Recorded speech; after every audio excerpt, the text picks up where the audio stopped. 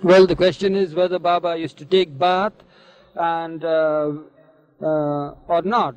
And well, to begin with, the whole thing is that I joined Baba in the year 1938, and I was in attendance, you see, and I was the one who was given the duty to prepare hot water for Baba's bath every morning.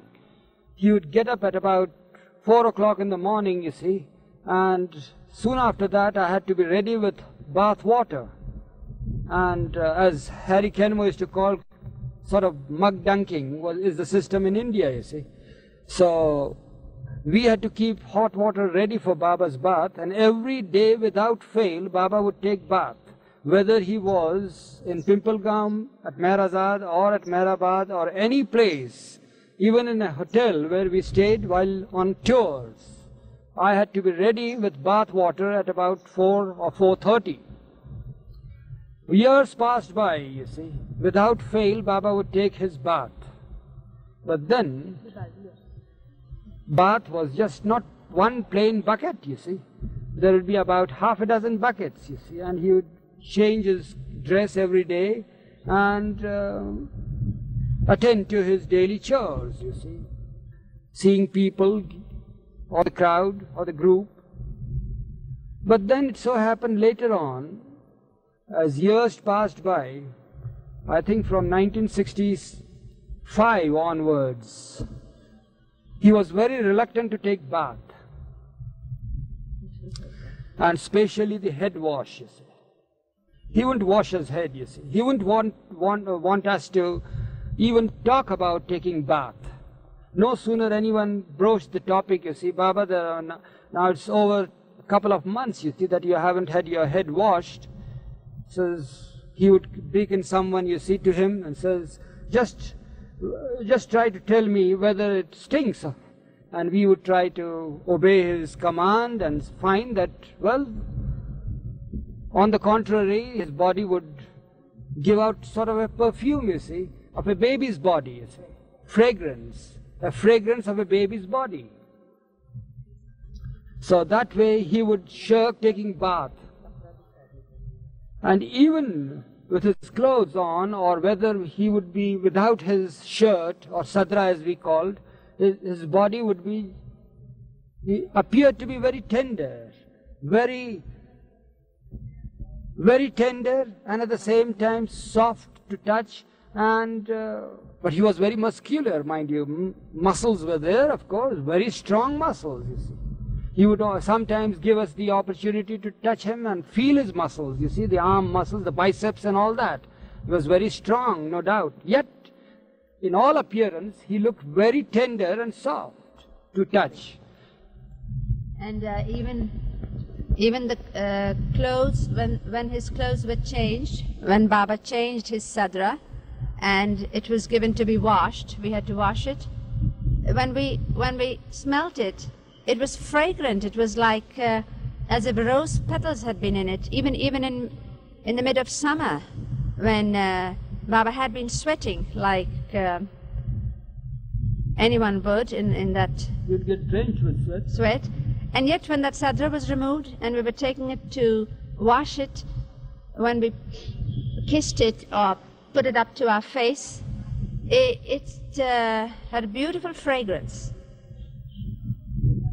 And Baba hadn't washed his head, for more than 1.5 years. Yes, that was the last time.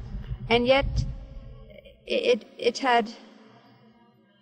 was fresh and it smelled fragrant, because when Meher or I embraced him or kissed him, even the hair smelled fragrant, and Baba would say, "Does it smell? Does it?" And we'd say, "No, Baba, it's lovely." So, "There you are," said Baba. "Why do you want me to wash my hair now?"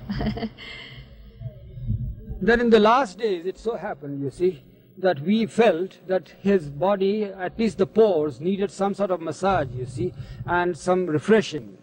So under one pretext or the other, you see, I would make arrangements for sponging his body. He wouldn't take bath, of course, that was out of question for the last 2 years, so to say. And well, I am very weak in figures, maybe 1.5 years or 2 years or 2.5 years, I don't remember, but it was a very long period. You see that he had not taken any bath. Hair wash, that's what I mean. And well, then he stopped even taking bath, mind you. But then, under one pretext or the other, I wanted him to have a sort of a sponge bath, you see. And to ask him and then to prepare the whole thing would be futile, because he would refuse to do anything. So I found out a way out of it.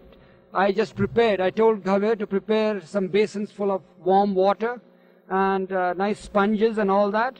And then I took the advantage, you see. I said, Baba, let me first wash your feet. Let me sponge your feet. And then, of course, with great reluctance, he would admit that. And then I would go to his calves, you see, and then to his thighs, and then to his waist, and then to his chest, and then to his shoulder and head and face and everything, you see. So once Baba remarked that, well, I was imitating him, you see, because he would do the same thing for the musts, you see, trying to induce them to have some sort of sponge or a bath, you see.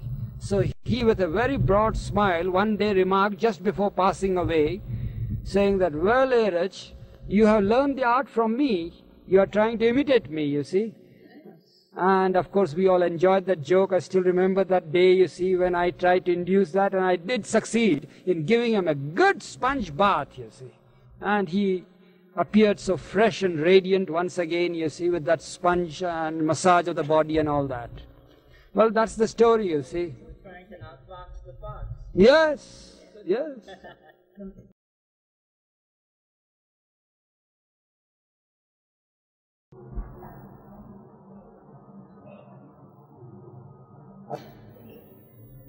Jai Baba to you all, to all those, hearty Jai Baba, to all brothers and sisters.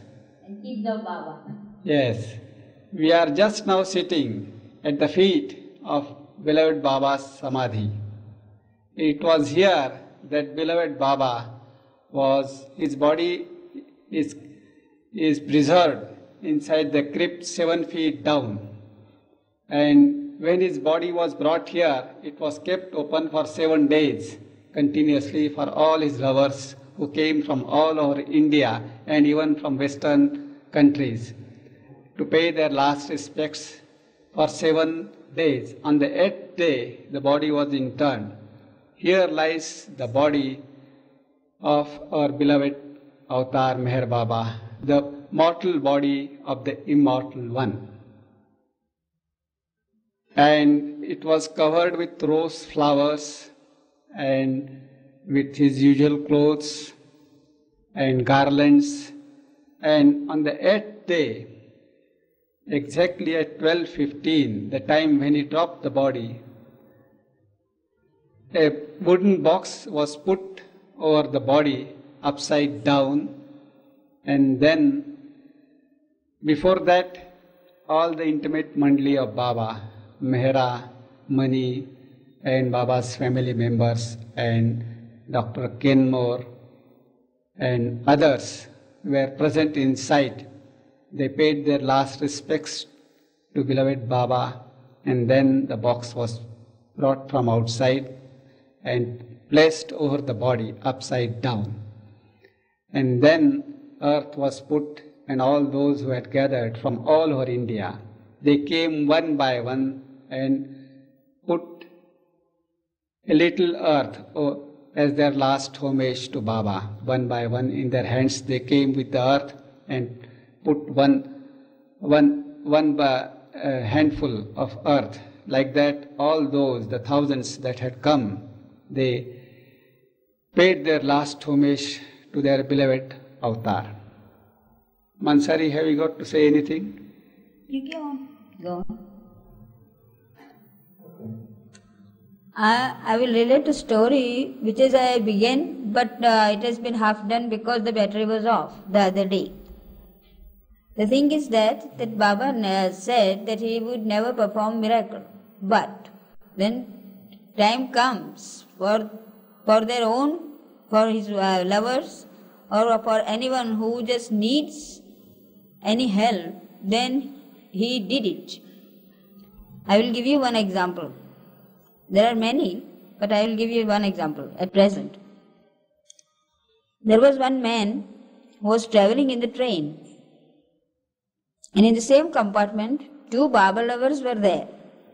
They were talking amongst themselves about Baba. He only heard the name Meher Baba, Baba, Baba during their conversation.